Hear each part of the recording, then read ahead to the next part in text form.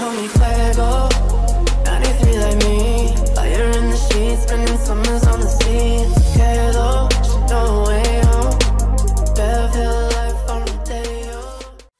Braz doubles down on TSM. Sonics picked by Clover. Toffee says, phase, baby, because this is when they rise. Let's all rise up. It is time to start our second game of the day, powered by Intel. Let's head over to the pantheon of perfected pontification, Paper Thin, and Poby.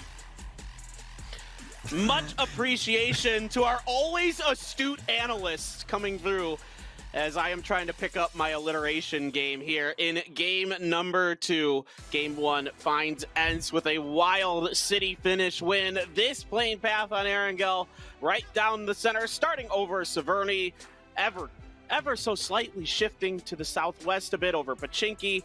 And okay, Toby, they got their predictions. Clover was right on the first one. She got Ents. She's going Sonics this time. I heard FaZe, TSM. What are you feeling on this one? It's so difficult. It's so difficult. You look like a legend if you get 1 out of 16 correct, and you look like a doofus if you don't get it correct. You know what? I'm gonna go with Tiamba. Tiamba, I like that. Tiamba definitely someone that I am very high on. I'm gonna go out on a limb and I'm gonna say Damwon Kia. I'm gonna say this is finally their moment to shine. Surprise. I'm gonna go with my Korean Homer pick and just double down on Damwon Kia. And even though they've not looked great, I mean, in that game it's really hard to say. Now this circle west, a pretty fair west circle. This is very much a Tiamba circle. But this is oh, Silzit, if you land one of these, please. Do it for the YouTube Reddit. Do it for the X amount of thousands of followers you'll get. They're going to claim the southwestern compound. Somehow, some way, Detonation Gaming White has gotten up into these hills you were just talking about, Toby. And they had to cross, but basically the entire circle to get here. Now, unfortunately, Kemba sees them, but Kemba whiffs on those first couple shots. That's going to allow Machao to get down the hill. Now some other shots ringing. I mean, for Navi's credit, they do have a great surround on this. They have no idea the tabs here. That's going to be a lot of damage, but still no knocks yet on the Detonation Gaming White. Well, they need to get this over and done with quickly. Fortunately for both the teams, there isn't really anyone around. Now, Senya does finally find the knock. Malofo falls down. We've seen both Malofo and Macau do tons of damage. They've been all over the kill feed, despite the somewhat passive playstyle from Detonation Gaming White. They've been really effective. Kemba finds the first, second one falls, and Kemba is there to get the third. Great cold hold from Navi. They were sitting tight. They weren't pushing forward for a good while. It allowed for Detonation Gaming White to really get into positions, but at the end of it, they said enough is enough. They push down around the side. Kemba finds the double, and they get themselves the wipe. But their timing is perfect because they knew that it was Navi fighting against them over on the west side earlier. And now they're actually taking a fight to element entry force 36, and they're taking casualties already. You can see Navi in trouble. They read the third party opportunity perfectly. They sent it pretty much across the circle and take fights on the other side. Now in the meantime, Sonics, they have been met by Damwon Kia. We'll see if they can hold off here. No knocks so far. Yeah, Damwon Kia generally pretty good in up close quarters got fighting, but now they're getting decimated. Under and Kale, their top 2 frontline fraggers, going down very quickly here. Mime has been knocked as well. Shribsy and Tiggleton are down here, so it's up to H-Win for the Sonics, taking a whole bunch of damage, but hasn't been finished off just yet. His Molly does find Indigo, so now only Sungjang. Both of these teams doing critical damage to each other. It all comes down to this 1v1. A good grenade gets some more damage into H-Win, down to 32 health. Sungjang finding the members of Down, but H-Win, what in the world? Through the smoke, takes them down. And that is going to be Damwon Kia out. I was just gonna say, and now he has the opportunity to go back and rest his teammates, but here comes TSM. They're not gonna let that happen, and they get both of them. So while I thought there was a chance for Sonic to get back to being 3 alive, ain't gonna happen. H1 is on his own. We go further into the field, and now is when you can start considering trying to go into those fields and play something there. There is still a bit of the hillside in, but it's gonna be hard to play from for sure. over towards the west. Face still there, and we had 3 pull-ups happen at the same time. One of them being the one we see on our screens right here. Division X Gaming got pulled up on by Petrichor, and they have completely dominated them. While the knock does come in on towards Mamu, it's still a 1v4. And now, let's see Furia trying to play an underneath position. Are you going towards that hillside as well?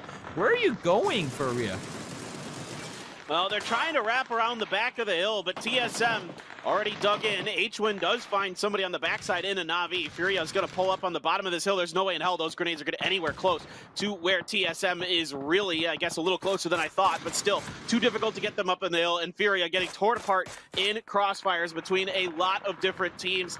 There's Zenith getting involved as well, and this is just a massacre. K7 rolls up to Zenith, takes a whole bunch of them down. They lose a couple in transition. Tiamba, in the meanwhile, dives to the center of the field. They lose Mings, but they're able to get into some kind of playable territory. FaZe gets E36. It's fighting all over the place. Uber just got a 1v4 against Century Force 36.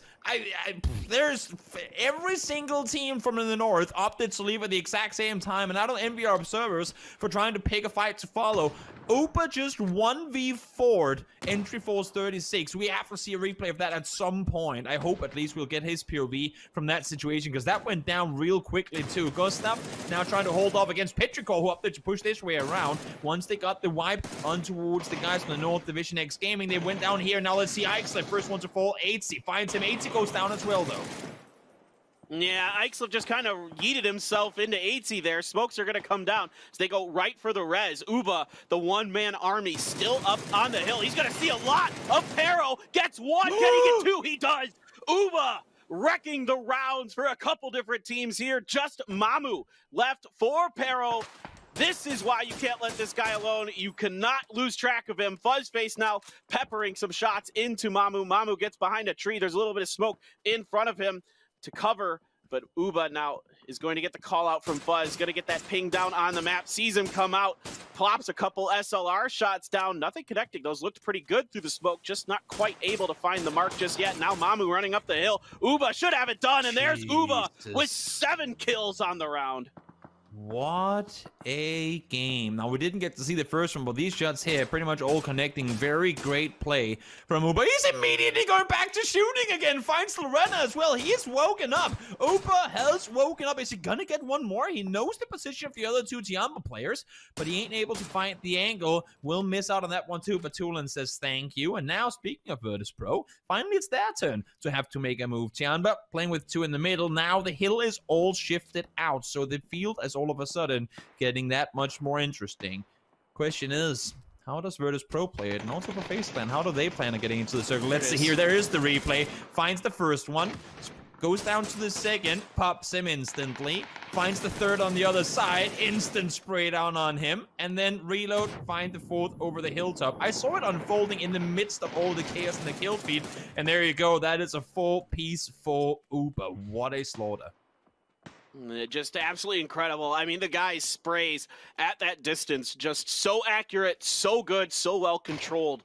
And that's really difficult for any team to deal with. I don't care who you are. And E36 are going to be the ones who suffer this go around. Now, Wookie has K7 lined up. There's a few vehicles, a few of the old Zenith vehicles, plus some that K7 brought to the party as well. And Wookie going to be watching this. There is a FaZe that still has to come down off this hill as well. Wookie trying to buy some time and space for his teammates to get down the hill themselves. There's a good grenade, or excuse me, an explosion from Lin Shun. And that is going to be 2 down very quickly for K7. Just Lockslock left. That UAZ is pretty well beat up, so if you blow that one up, that might be it for K7. Fuzzface does get down the hill, finds that hay shack, but here come the grenades to get rid of it, and Fuzzface very quickly knocked by good grenades from Tiamba.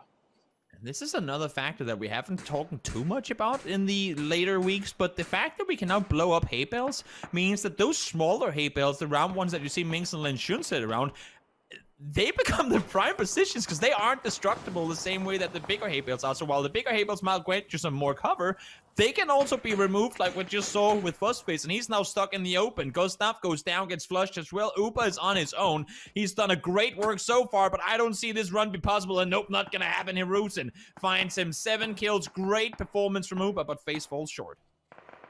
There's a fascinating 4v4 brewing on the south side of the circle. TSM versus Buriram United. Ooh, Lin Shu gets outdueled by Zenon with the SLR there, so that's going to put him on the knees. Mings could be looking for the res. Some grenades trying to reach out and finish what they started, but they are going to be coming up a bit short to get to the knock.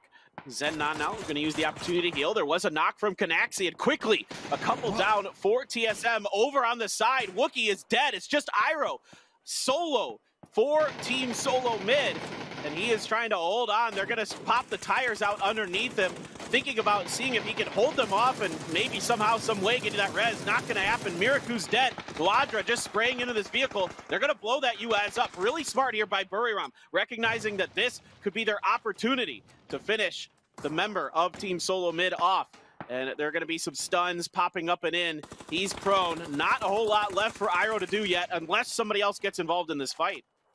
We talked about Buriram, and I mentioned them not having biggest faith in them previously. Here they show it again, straight up 4v4 between the two teams, and they're just slaughtering TSM within seconds. Iroh, all that's left of the team now, and he can do nothing but prone. Issue for him is he's not inside the next circle, so Buriram, they can now go back, step it back one sec, go, okay, let's focus inward. We'll just have one guy play isolation on Iroh. We know he has to make the run for it. He doesn't have a vehicle functioning. Edie, go in, get a spot in the circle. Issue being now that Necro is right next to him. You might want to throw a preemptive nade, even if you don't see a guy over there. There is a vehicle that's almost blown up, and you have to expect there to be a player there too. And while all this is happening on the south side, Virtus Pros tried to position them better up towards the north, and this could be a very, very, very interesting straight-up 4v4 between Buriram and Virtus Pro. Noatra finds TSM. Out they go. Iroh eliminated. One snake in between these two powerhouse teams. Yeah, so that fight with Buriram and TSM beats Buriram up a little bit. Some utility being used. Virtus Pro looking pretty decent with some level 3 gear. A few throwables in the pocket, but Tulins has a good opportunity. Only able to connect one shot there, but Spyro did find Godmeow. So Hiruzen looking up and over this slight angle on top of this hill that he has. Edie's going to get the return knock onto Spyro.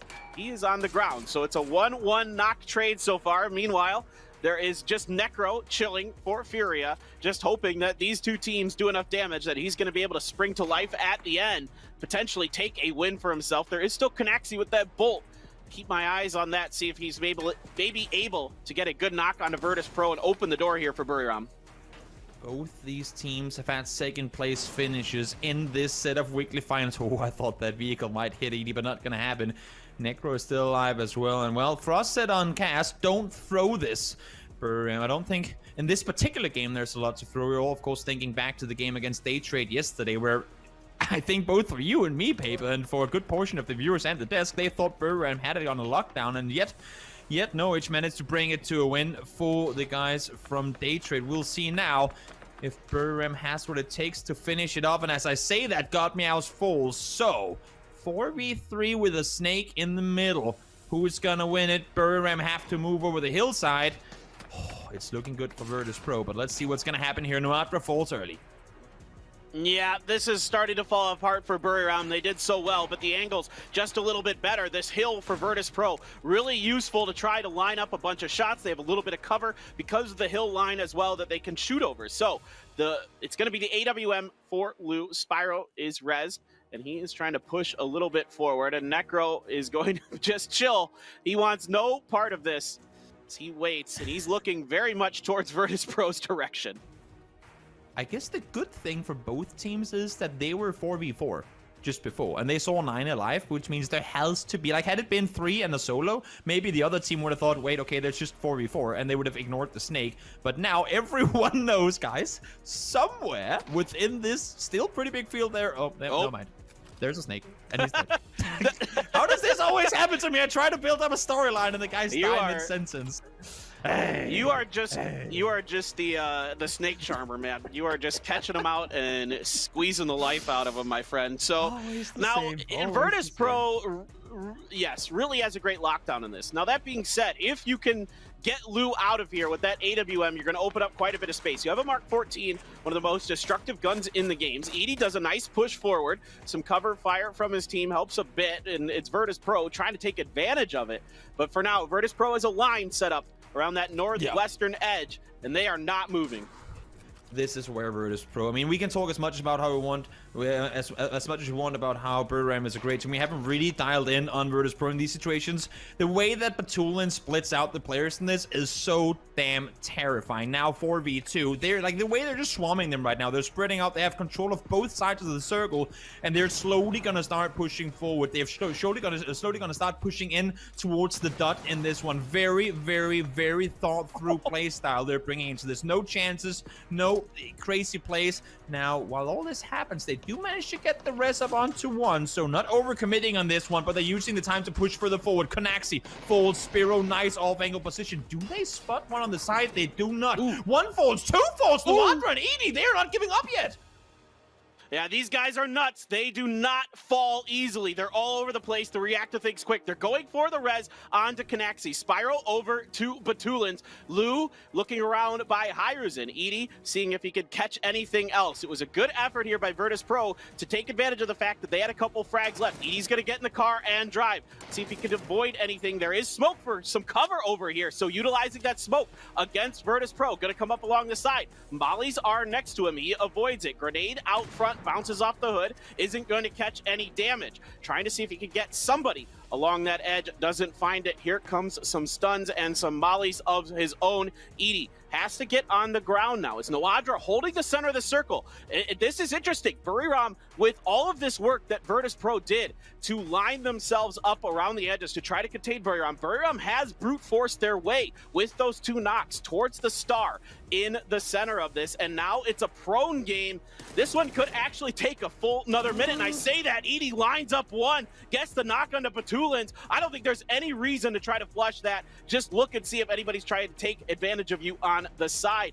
Lou still has that AWM, and now he's pretty keen on going to the assault rifle. And look at this, VP bunched up behind these smokes. Now Buriram has kind of pushed their way forward, shepherded VP in, but they're going to get the knock onto Konaxi. Now it's just two left for Buriram. Hyruzen's going to see Noadra in the grass. Edie, the only one left. Can he do it? The 1v3 is going to be possible. He sprays down. No, it is going to be Virtus Pro finally coming through with a win here in the Week 2 Weekly Survival. There is so much for any viewer and any lover of PUBG esports to take away from the final 3 minutes of this game. They were playing a complete mirror image. I loved what Virtus Pro tried to do when they got the first knock. Don't over-aggress. You know what? Let them pick it up. We'll use that time to get ourselves into a better position.